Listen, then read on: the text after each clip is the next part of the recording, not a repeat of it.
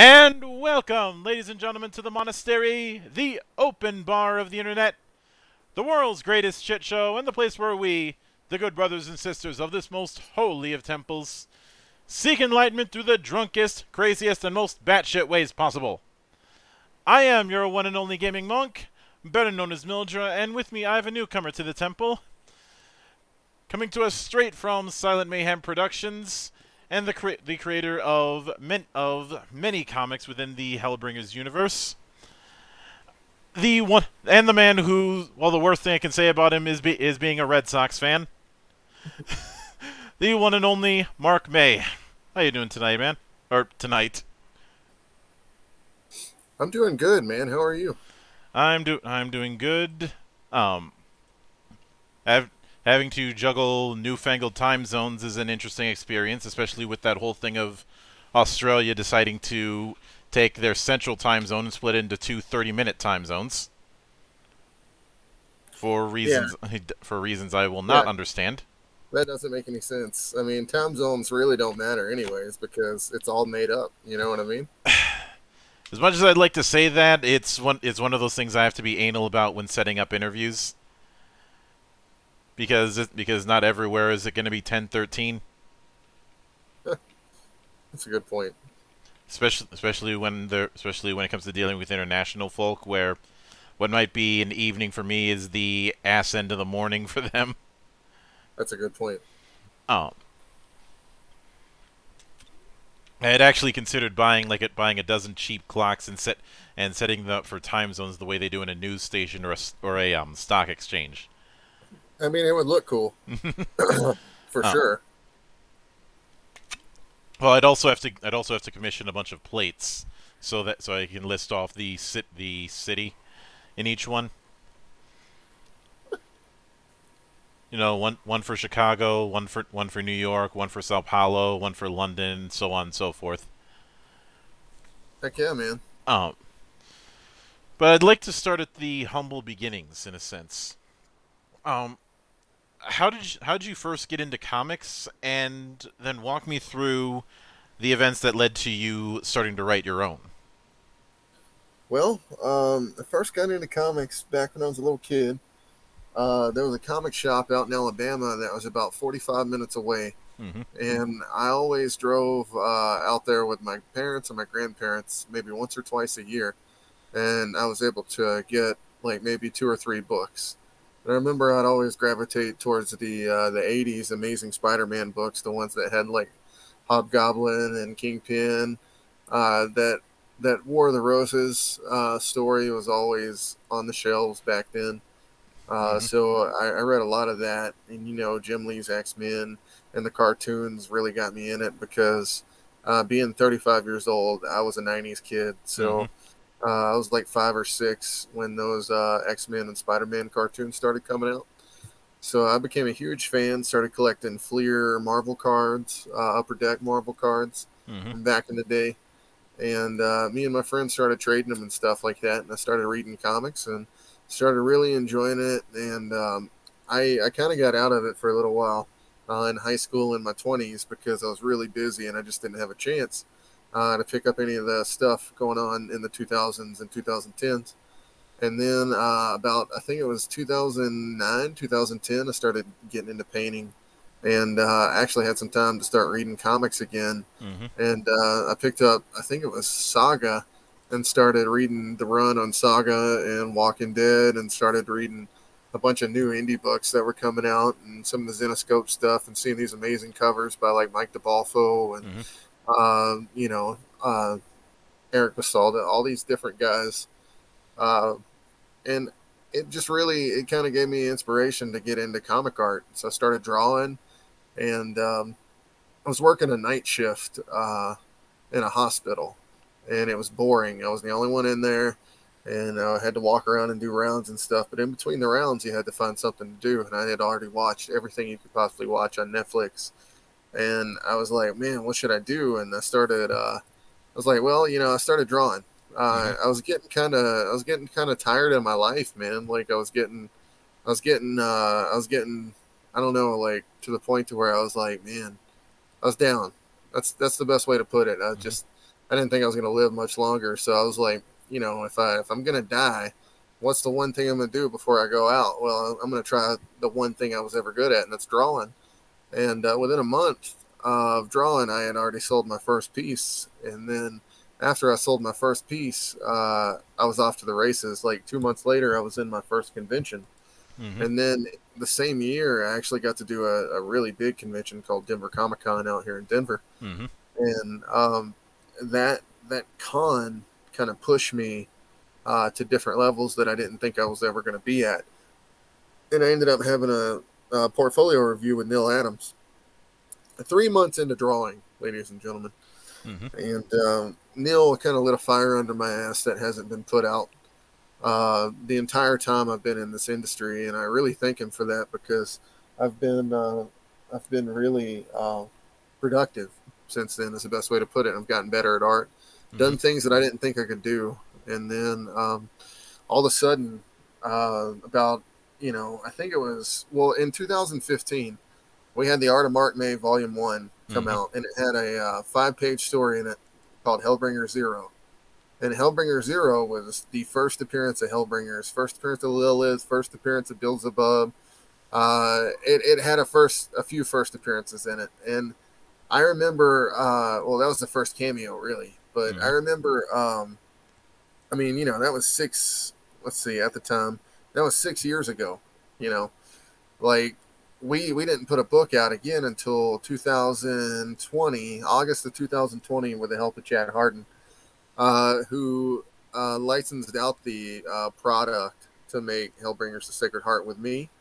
And then I was off to the races after that by myself with Jengar and Shred, Hellbringers Dawn of the Devil, Hellpug and Velocicock, and then our last one, Hellbringers the Ties That Bind Us. And I created Hellbringers with the intent of it being a card game and a comic someday.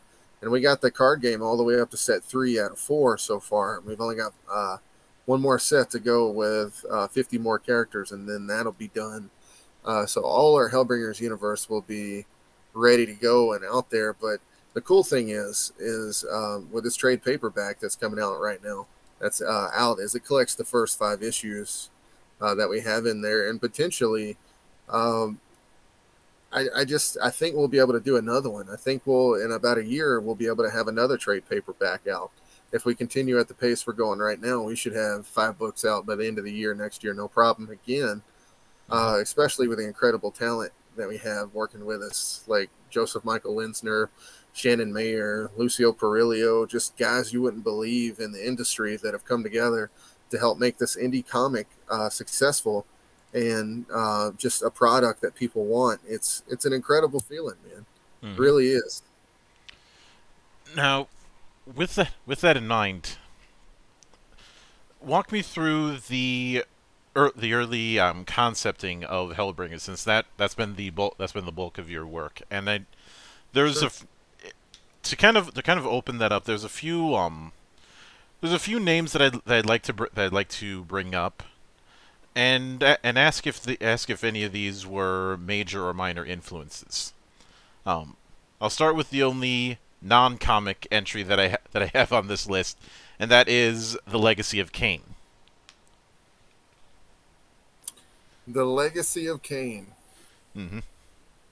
Like Cain and Abel, is that what we're talking about? No, as far as the game series, Blood Omen, Soul Reaver, Defiance, that particular thing. So you're not going to believe this, but I actually never played it. I actually can believe it, because I've been able to have a lot of experiences on this podcast. So like I said, I figured that was going to be a long ball, so I'd get that out of the way early. But there's a couple when it comes to comics that I can play a bit of lightning round with. One of the big ones I want to bring up is Spawn. Spawn was a major influence for me, not only as a kid growing up reading comics. 1992, I believe, is when Spawn 1 came out. And, you know, the whole story of the Image guys, not only Todd McFarlane, but Eric Larson, Rob Liefeld, you know, Jim Valentino, all the guys that left Marvel or DC and went to go make that, Jim Lee. I mean, here's the thing when it comes to Image. I respect the hell out of those guys, but the Spawn book itself is the book when I was a little kid. And not only book, but I watched the TV series on HBO when I wasn't supposed to as a kid. And that right there alone in itself got me in a lot of trouble. But I was extremely influenced by Spawn. Todd McFarlane once said, and I believe this is the most accurate and coolest thing you can do in comics, is you take somebody else's idea that you really love and you try to make it better. And I've taken several ideas from different creators that I respected and read their books when I was growing up, and I know it's influenced me for Hellbringers. And the reason for that is I wouldn't have a lot of the ideas floating in my head, I think, a lot of the times, if they weren't planted there from somewhere before. And I think that somewhere before is definitely Spawn has a lot to do with it. We don't play into the realm and worlds that Spawn do, and we don't come into Earth like he does as much. And you know, he's kind of got like a power meter that he's running out on, and we don't have that right now. Attila, who basically has the Sacred Heart right now, his power meter is only going to go up with all the evil deeds that he does. So it's going to be interesting to watch in the book, kind of what happens with him. But the cool thing about my series is in Spawn, you kind of know that, you know, Spawn's the main character. In Hellbringers, you kind of think Lilith is the main character, and then you read a little more and you think maybe Jengar's the main character, and then you're like, wait, maybe Lucifer the Conqueror is the main character. And then you start to realize, wait, I don't know who's going to win at the end of this, right? Because you're starting to get a lot of stories that are starting to flow into this one big story. And you're like, I'm meeting all these players, and they all have a chance to be the king or queen of hell at the end of this, you know? So I think that's the intrigue of our story compared to like a Spawn story, is because in Spawn, you know, it's action adventure, it's hero. In our story, you don't know what the hell is going on yet. Would it be accurate to say that the main character, for lack of a better term, is the setting of hell? Is the setting of hell itself that you have in Hellbringers? It's incredible that you might be the first person to ever get that, but yes, the setting itself is hell in Hellbringers. The Bringers are the beings that live there. The team itself is called Hellbringers that Lilith is building, but the concept of Hellbringers itself is, you know, everybody that's there is kind of a Hellbringer because they're there. Like, and you know, it even says it as the story starts that, you know, God puts all his unwanted creatures in this specific place, and that specific place is kind of the noun that everything else is referring to after that. So you're 100% on that. Hell itself is pretty much the kingdom itself is the main character of the story. Yeah, I bring that kind of thing up in the same way that, say, one of the main characters in a lot of noir settings, and to a certain degree some cyberpunk settings, is the city itself, is as much a character as the characters that inhabit it. Yeah, totally. Now, one question that I often bring up with comic book creators that I've had on is whether they were a Marvel or a DC guy. But since you grew up in the '90s, I get the feeling that if it's a combination of Marvel and Image. You know, it's crazy because nowadays it's everything. So my comic knowledge goes back to, you know, when it all started back in the late 1800s. You know what I mean, with the first book, and then I you know what's crazy is I almost owned that book at one time. There was one copy left like 7 years ago, and I almost owned it, and I would have loved to have had it in my collection because it was like the first picture storytelling book that was in the comic format. Mm-hmm. But the reason it's important is because it's American folklore. Like when it comes to our culture and our society, one of the things that we'll be remembered for in the future years is being able to put out a book that um, told stories via pictures and words at the same time. Mm-hmm. And I think that's pretty cool that I get to contribute to that. But you know, my knowledge goes all the way up to the 40s, 50s, 60s, Golden Age, Silver Age, all the Mm-hmm. way up. And when I was a kid, it felt like it was mostly 80s and 70s, you know, Bronze Age Marvel stuff that really is all I cared about. You know what I mean? Mm-hmm. Uh, but image I liked, but there was something about the art back then that, as a kid, kind of turned me off a little bit. And it's weird because like now I like it. Like it's so weird, like how there were certain things as a kid that I really was gravitated towards via art and comics that it's changed now. That different art, you know, I gravitate towards it a little bit more now.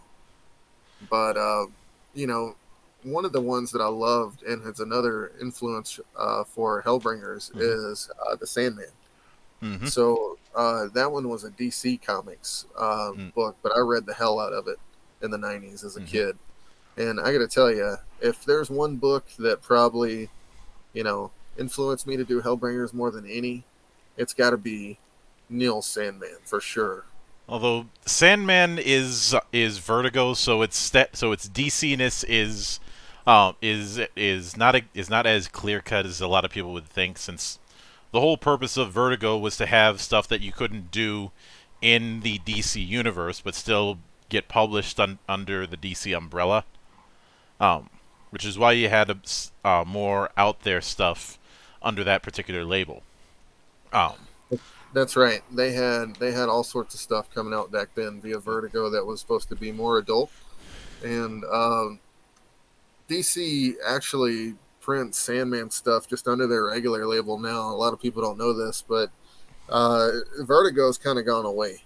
You know what I mean? it got killed off from too many failures over the last few years of a bunch of people doing what was effectively vanity projects that weren't selling. Right. Right. Um, I one of my fondest memories of Vertigo per se is Hellblazer, the story that gave us John Constantine, which John Constantine. was basically conceived because Alan Moore wanted an excuse to draw Sting. Um, Al- Alan Moore may be an ass, but he's an interesting ass. I'll give him that. Right. You um, know, I don't judge too many people by their character that are in the public light, and the reason I don't is because um, what they're doing is not the same as who they are. You know what I mean? oh, he's So, admitted to being an ass. right, right.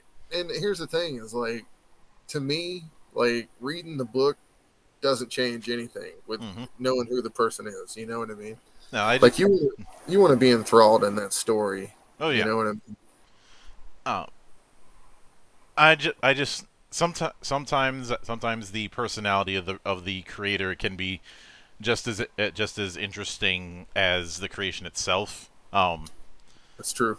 I not too long ago I'd gone through a documentary on on the creation of Image and kind of the events that led to it. Um, which is how I learned that Todd McFarlane has self-described himself as an asshole.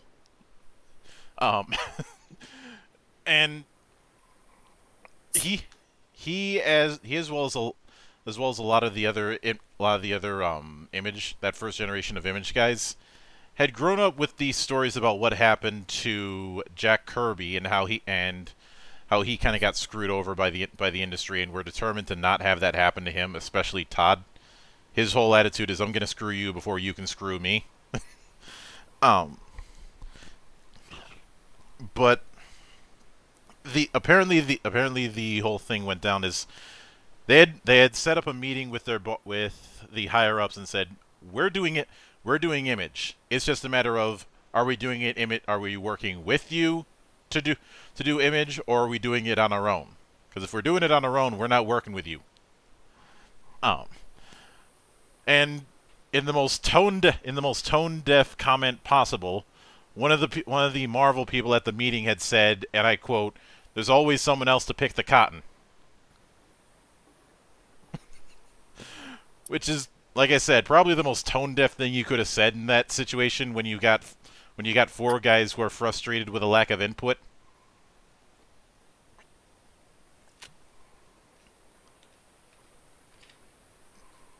But it is interesting that you bring up Sandman, especially given the heavy influence of mythos within Hellbringers.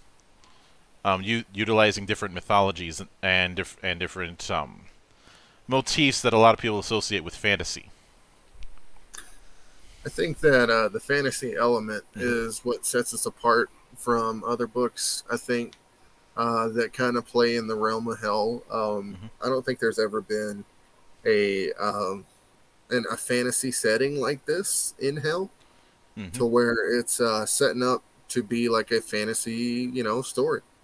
And I think that's kind of what sets us apart. And I think that is why people are kind of enjoying it, because they know it's dark, but they also know like they're getting a real story and with a real ending. You know what I mean? And I think that's the best thing about our books is a lot of times on these Kickstarter books, people will just buy the book for the cover and never open the book at all.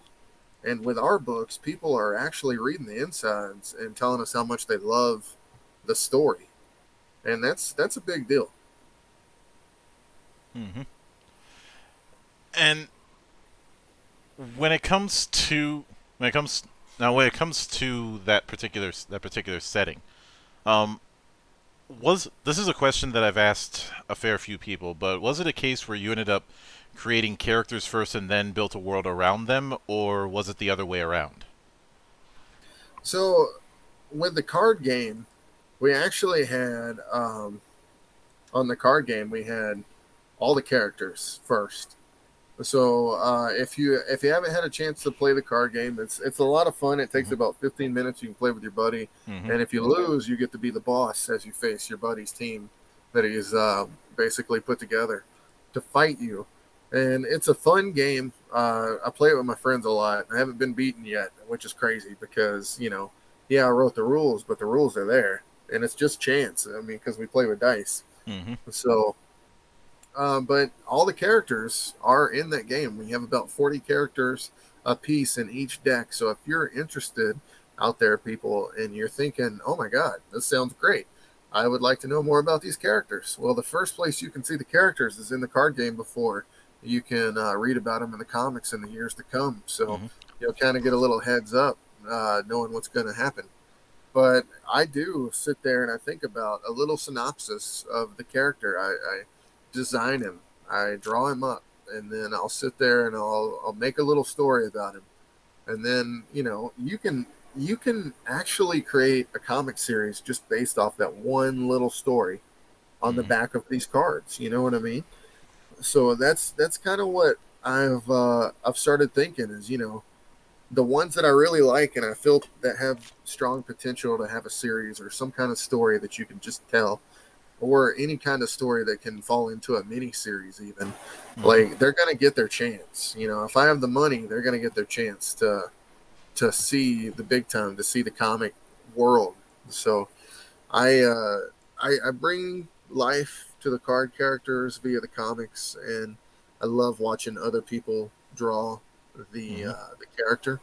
I'm a comic artist myself, but nothing's better than watching somebody else bring your character to life.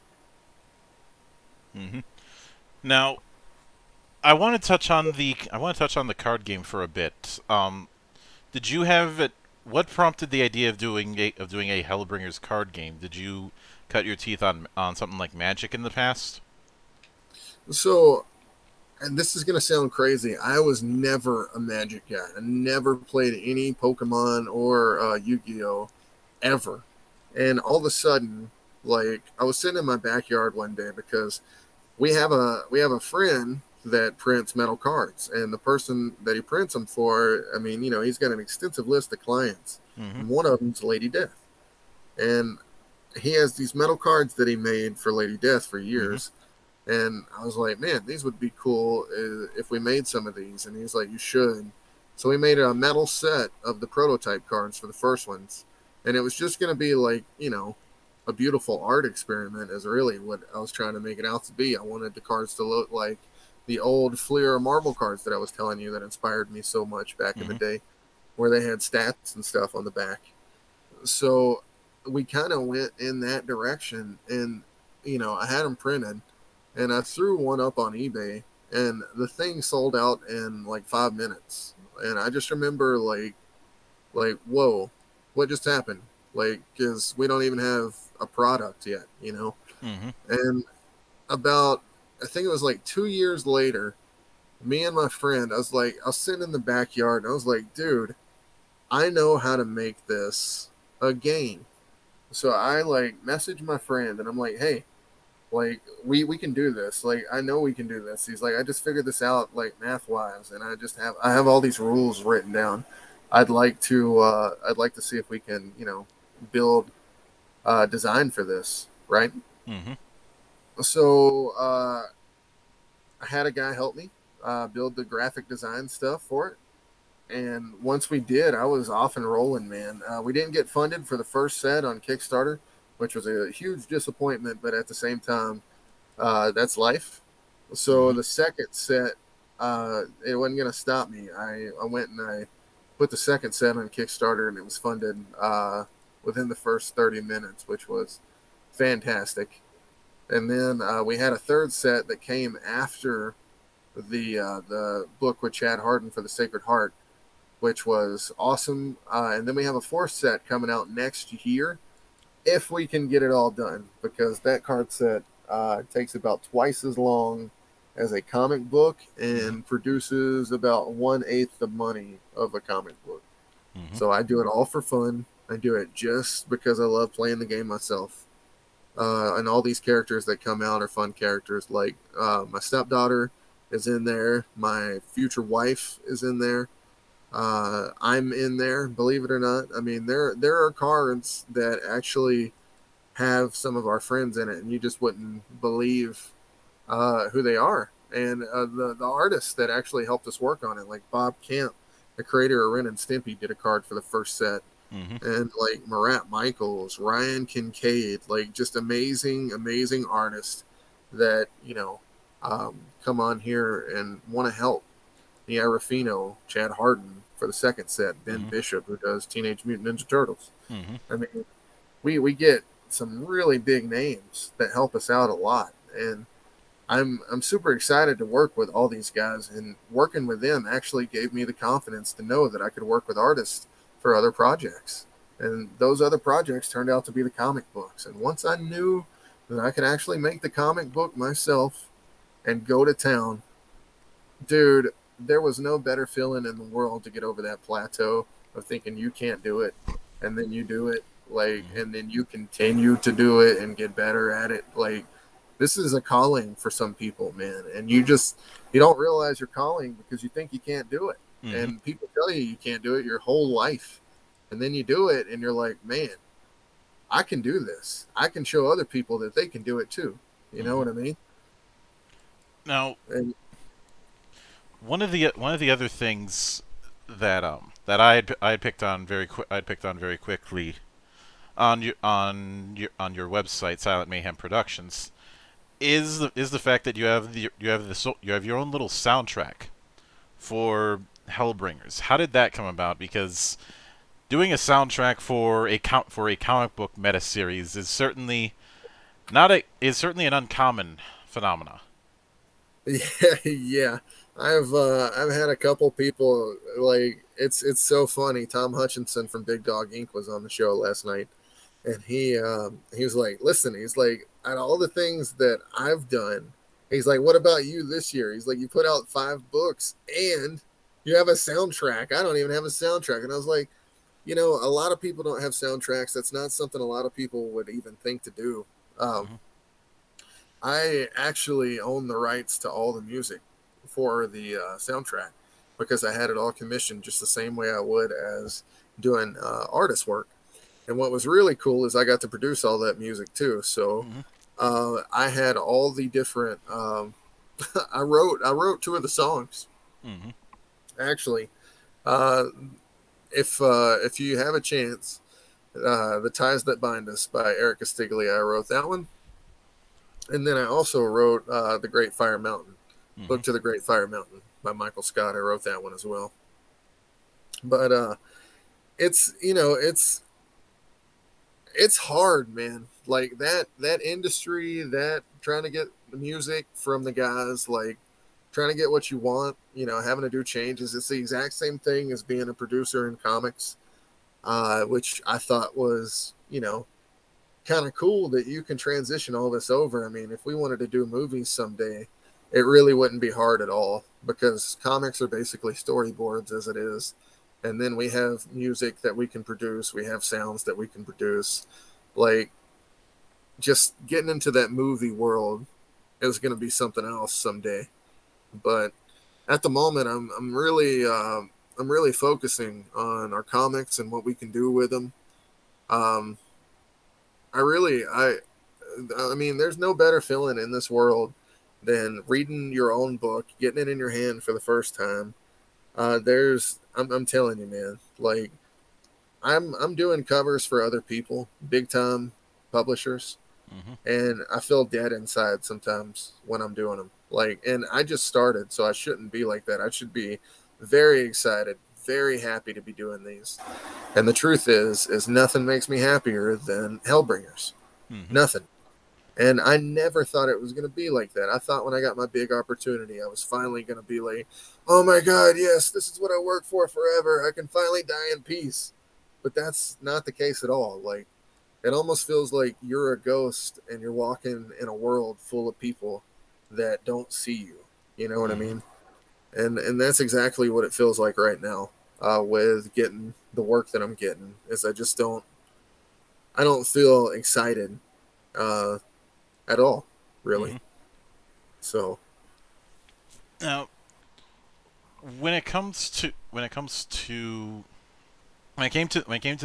the conception of the world that you had set up, a lot of people when they make settings of the like, they'll end up writing what could be considered a series bible, i.e. The rules of that particular setting, the major arcs, the major themes, and so on, to try and keep everything internally consistent.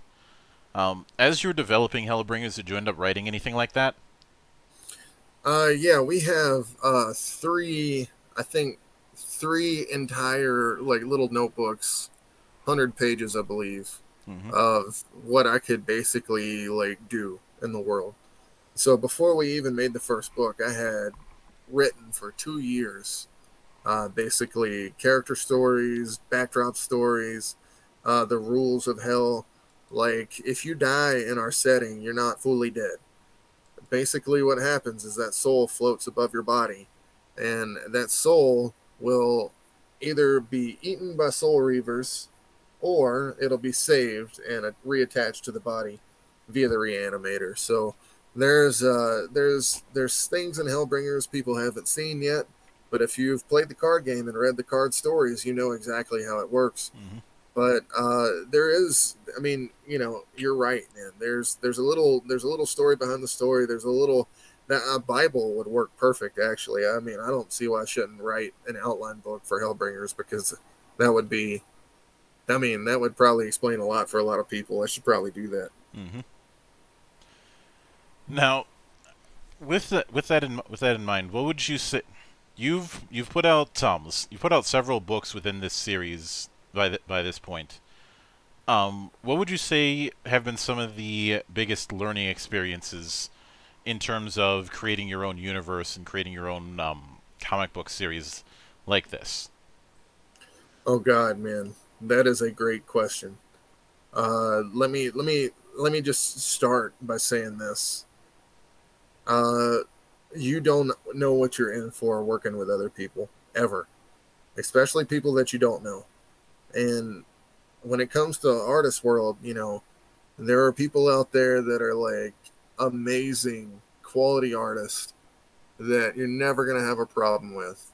And then there's some that are prima donnas. You know what I mean? It's almost like the NFL where you have a star wide receiver or something like that. Mm-hmm. And they get that special preferential treatment. Like that's kind of what it feels like sometimes, but I haven't actually run into that problem a lot, my friend. Maybe just once or twice.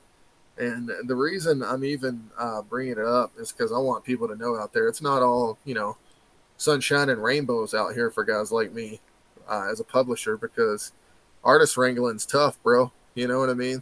Oh yeah. It's probably the toughest thing you can do. Like I've got a guy that has a cover due in 5 days, and I haven't seen a layout for it yet. You know what I mean?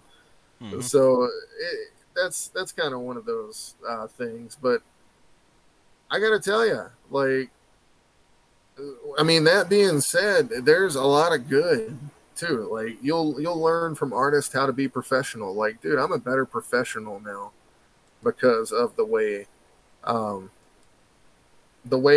learned from different great artists, great, you know, writers, great letterers, because I've worked with them and they taught me how to be a better person and a better professional. Mm-hmm. And I really needed that. Like, I was not. I mean, I'm gonna straight up say it. Before this year, I was not the most professional artist, not even close. And I didn't even realize it. And you don't. I mean, you don't realize it until you start working with people that are unprofessional, and then you start to see like what you're doing wrong. And dude, it taught me so much. I've grown up so much just because I've been doing this. Mm-hmm. And man, where was I going with that? This is why I don't extensively plan how my show goes down. It's just a case of I've got a few ideas and let's just wing the rest because I know things will always happen. Right. What was the original question? It had to do mostly with learning experiences when it came to the process. So those were the biggest learning experiences. Were working with all the people that I worked with, but you know, learning about how to make the comic itself, how you want to make the interiors look, how your graphic design looks, how you're able to, you know, space words to where they won't be cut off by the printer. Mm-hmm. There's all sorts of stuff that you got to learn and keep learning. And dude, it is an ever evolving process. And there are printers that are going to get your stuff right one day and they're going to completely fuck it up the next day. And that's just life. And, you know, the problem is you can create and you can write and you can have the best art or the best covers in the world. And at the end of the day, you've done everything right and you're set and you shouldn't be worried about anything. And then all of a sudden you lose communication with your printer for a week. Mm-hmm. You know what I mean? And this is the kind of shit that happens that just drives you crazy as a publisher. And the biggest learning experience that you can take away from that is this is supposed to be fun. This is not fun. This is a job. So the quicker you can get this out of your head that you're doing this for fun and that you're doing this, you know, as a job, your means of living, then the better off you'll be. As far as, you know, what my learning experience has been, it's that. Not only that, but as far as, you know, me showing off who I am as a cover artist, that's basically dead. Like, I show off everyone else now. You know what I mean? Because the truth is when I spend money on those people, they're an investment for me. And when I spend money on those people, I want to build them to make sure I sell them. Otherwise, if I'm just selling my books, why the fuck did I hire these other people? You know what I mean? So, and you know, my books, if I sell my books, it's just a free meal. That's the best way I like to say it, because I'm the one doing it. You know what I mean? So that's the other thing is I've become a an advocate of other people, and you know, you don't realize how cutthroat this industry is, with other people trying to screw over other people, not trying to get work. And it's happened to me several times from other artists that I will not name. But the reason you bring it up is because, you know, you should have that same attitude that other people have, but you just don't. And I don't, man. Like I would rather have all the people that work with me succeed than me ever have anything you know, out there like a cover from the top 3 or something like that. I'd rather have everybody else that worked with me get that, because that makes me look good. Mm-hmm. All these people that have come and done interiors for me have gotten amazing jobs afterwards. Like Corey Hampshire did Snake Eyes right after he worked with me. Let's see. Rich Bonk is doing Dark Horse Nexus right now, which is amazing. I mean, and it doesn't stop. Ed Smith is working with, God, who are they? God, slipping my mind right now. But he's working with a major publisher as well. And I'm just saying, all the people that, you know, gave us a chance, like Joseph Michael Linsner, you know, I mean, they just looked at me and they were like, you know, who are you? And instead of being like, who are you? Fuck you, get out of here. They were like, who are you? Let's make an awesome comic and let's see what happens. Mm-hmm. You know what I mean? And the worst thing that people can do is say no. You know what I mean? Mm-hmm. Like, and people don't get that. Like, people think it's going to be a big thing. They walk up, talk to them, try to get work, try to get them to do work for you. No, man. Here's the thing. The worst thing somebody can do is say no. And no does not feel that bad when they say it. Because trust me, I have had more artists tell me no than tell me yes. You know what I mean? Mm-hmm. And it never changes. The feeling never goes away of that rejection. But, you know, as far as the industry goes, you're going to get rejected all the time for almost anything. Not just artists, you know, not wanting to do your project, but let's say you're an artist and you're trying to get on other people's projects. I have been denied like at least 95% of the time. Mm-hmm. You know what I mean? Like that 5% of the time is the work that I've got. And yeah, it's good work. Like I have a Vampirilla cover. Mm-hmm. You know what I mean? That just came out or is coming out. And the reason I bring that up is because that's part of that 5% that you work so goddamn hard for. Because that 95% of rejection and heartache and pain is worth the 5% that you get to actually live in the industry for a moment. Because this industry doesn't need you. It doesn't need me. It doesn't need anybody else to survive. The truth is it's going to survive no matter what without anybody.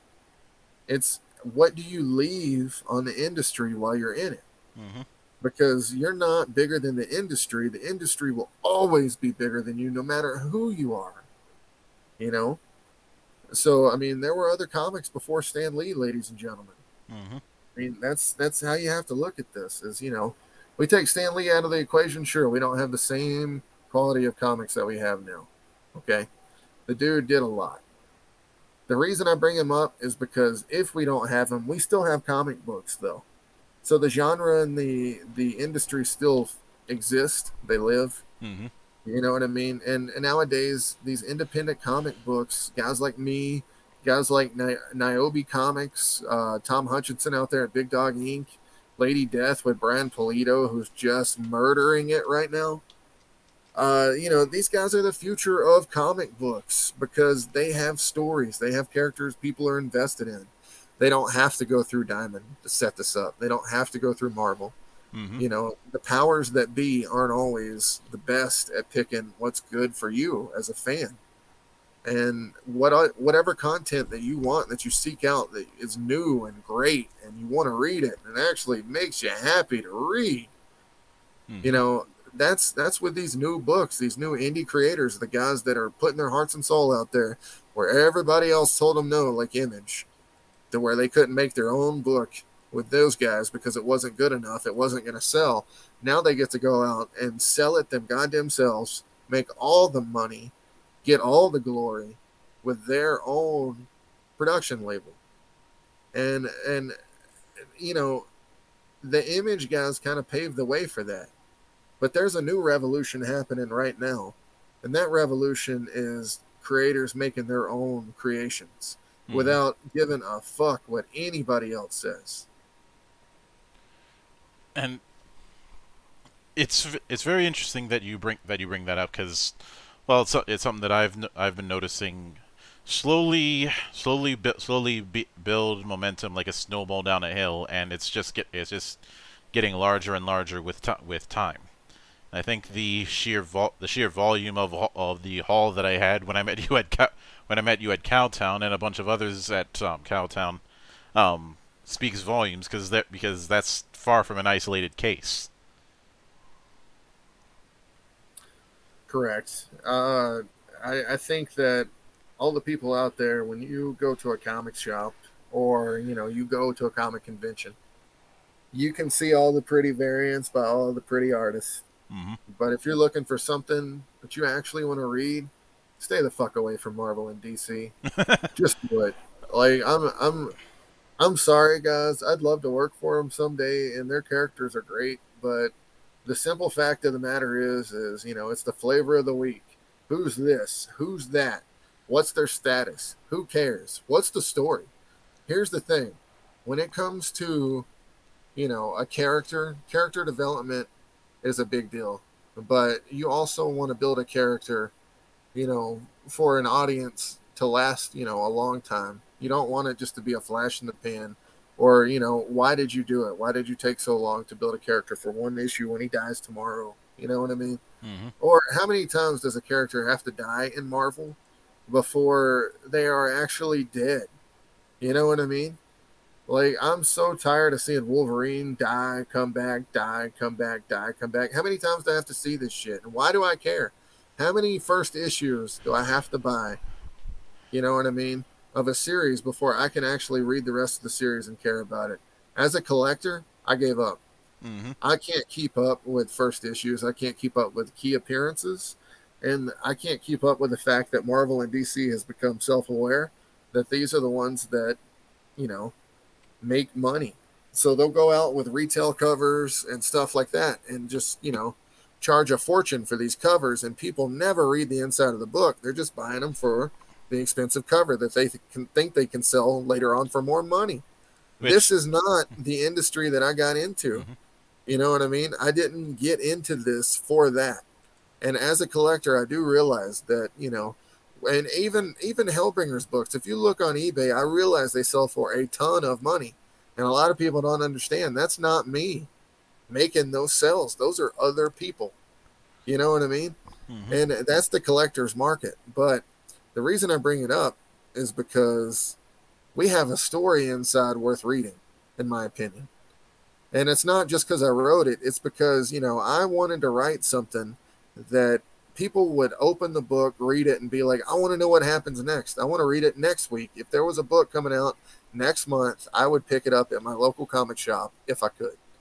That's what I wanted to do. I did not want to ever have it to where we would have expensive covers, and that would be the only reason people would buy the book. But that being said, man, we have expensive covers. You know what I mean? The same way that Marvel and DC do it. I mean, the same way they're making those retail sales. We're kind of doing the same thing with Hellbringers covers. But, we don't have huge markups or anything like that. But we try to keep it around the usual $20 mark for a Kickstarter book, like most people do for a regular trade issue. It just so happens that we have, top quality artists from Marvel and DC working with us that we couldn't be prouder of to work with, But a lot of these people from Marvel and DC are working with us. And I mean, we pay better. I mean, I'm sorry. That's just what it comes down to in the end. You know what I mean? And I will certainly be looking forward to seeing how that kind of thing develops, and how Hellbringers develops. And with all of that in mind, I know that the trade paperback version of the first arc is on its final stretch on Kickstarter, and congratulations for smashing your initial goal, since you were asking for only $500 and you're at 2,000 and change. I really appreciate it. We'd have a little bit more if it wasn't for the fact that I got banned from Facebook for 30 days. So I'm still pissed off about that.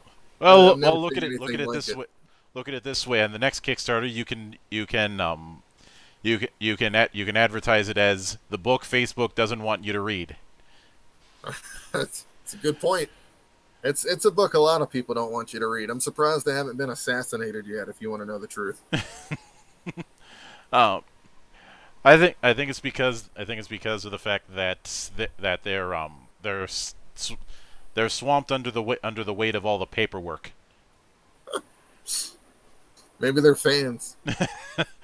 Well, there's that too. But there's so many comic creators in the indie scene who aren't towing the big two's line that that's a case of okay, who do we take out to stop this movement? Do we have to pick one?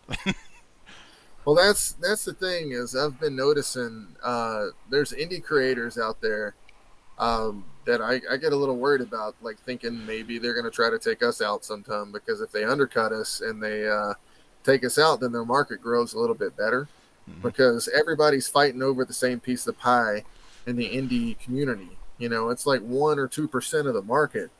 And so for that 1 or 2% of the market, you got like 20 to 30 people, you know, vying for a little piece of the pie every time. And the same fans are usually the ones backing it. I like to think that it's a case of second strike, i.e. a lot of them. There's obviously exceptions, but a lot of them wouldn't try and do that kind of undercutting because the risk of retaliation, or the fact that undercutting somebody might get someone else mad, and the domino effect goes out from there. Especially given how so many people know each other.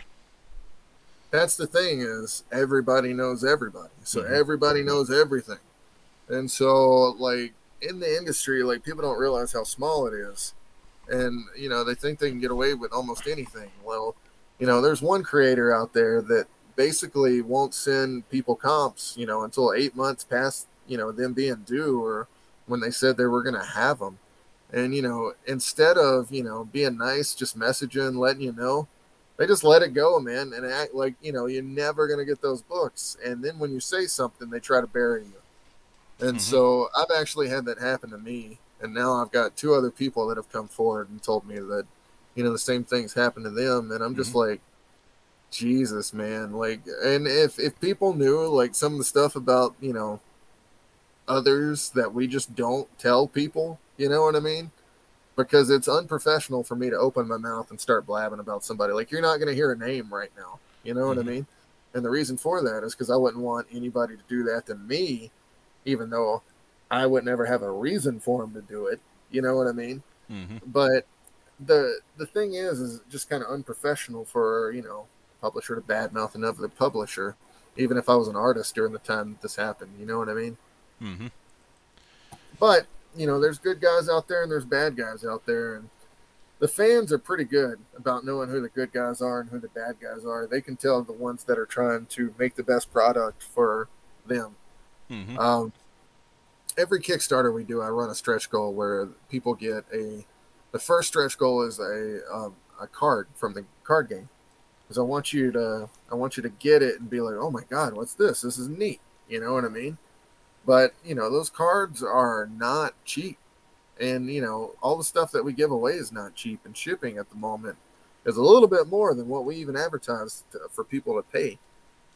And, you know, one of the things about me is, you know, I'm good at selling stuff. I'm a good businessman. But at the end of the day, I'm not the best businessman. Because I care more about what people think about the book and making it good and making it quality not just from the printing aspect, from the thickness of the pages, but all the way up until, you know, the line details for the interior artist. Mm-hmm. Like we care so much at Silent Mayhem Productions about what the book is going to be forever remembered as. You know, because when all these Kickstarters are all said and done, at the end of the day, and all we have is our books left, and it's not a popularity contest anymore, I guarantee you my books are going to rise above a lot of the others as far as quality. And the reason for that is because of how much time, effort, and soul that we put into them compared to other people that are only in it for a cash grab. And we're not. Mm-hmm. You know, all we care about is what you think about us. And even at the end of the day, when we are acting cool, we should be like, who gives a fuck what you think? That's not the truth at all. Mm-hmm. We love the fans. We love the customers. We love all the people that read Hellbringers, Jengar, Hellpug, and Velocicock. I mean, you guys are the reasons that we put the books out, that I continue to go every day, that I'm up at 3 a.m. in the morning thinking at night while working all day, shipping or drawing or writing. Like at the moment, did 4 covers, a commission, and 3 scripts this week. 3 scripts, ladies and gentlemen, is something that usually takes me about 2 months. Like, I just don't have a choice. I got to write it right now. And man, I wouldn't do this at all if people didn't like it. I wouldn't do it if you know, I didn't like it, if I didn't feel like I could give it 100%. The moment I feel like I'm not giving it 100% anymore is the moment I'm going to just give it up. Mm-hmm. You know what I mean? And I hope that people see it in the book. I hope they know that I'm putting my life on the line by even making the book. And if you read the book, you'll understand why. Like, it's a story. It's just a story, but who else is going to tell it? You know what I mean? Mm-hmm. But go ahead. And I will certainly be looking forward to what stories come along as time goes on. But with all of that said, I do want to sincerely thank you for taking the time out of your schedule to come onto the show and enjoy the madness at play here. Thanks for having me. And anytime you see fit to return, whether it's to discuss Hellbringers or to talk about how even in your own card game RNG does not save, the door is always open. As I often say around here, drinking is not mandatory, but it is encouraged.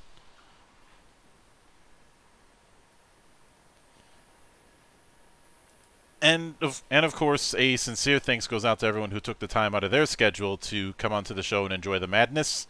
And there will be plenty more where that came from, as there always is here, on the open bar of the internet. But until then, on behalf of the good brothers present and not present, my name is Mildra. I am your gaming monk.